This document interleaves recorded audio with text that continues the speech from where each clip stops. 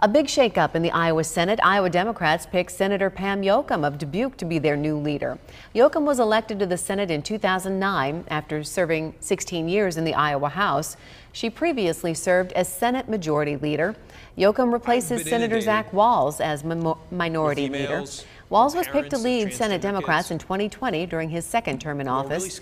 Senate Democrats have not said why they voted to replace him. In a statement, Jochum thanked Wahls for his leadership and said Democrats look forward to offering a, quote, better way forward for the people of Iowa.